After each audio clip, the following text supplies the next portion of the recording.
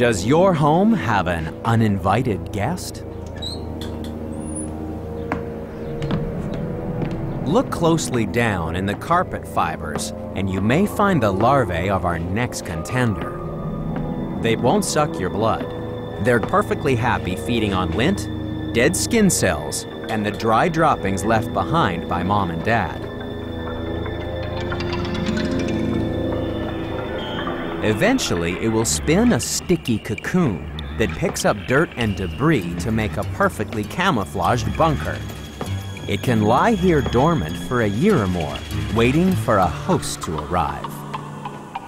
Then, vibrations on the floorboards signal that it's feeding time for the animal that's number 2 in the countdown. The flea has very limited eyesight. Instead, sense organs on its antenna detect movement and increased concentrations of carbon dioxide that signal that a host is nearby.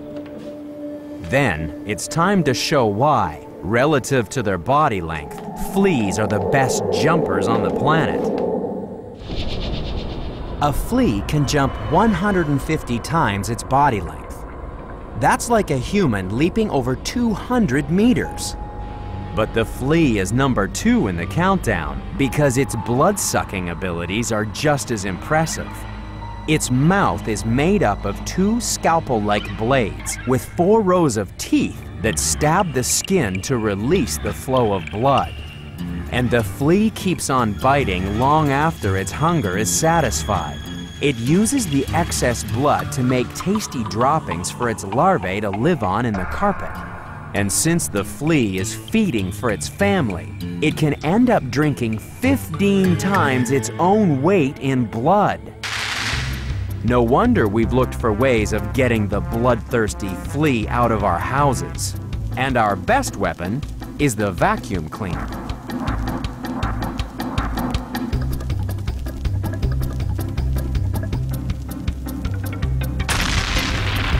Vacuuming sucks up flea eggs and larvae so effectively that in Northern Europe, the human flea is now more commonly found in the nests of alternate hosts, like badgers and foxes, than in our houses.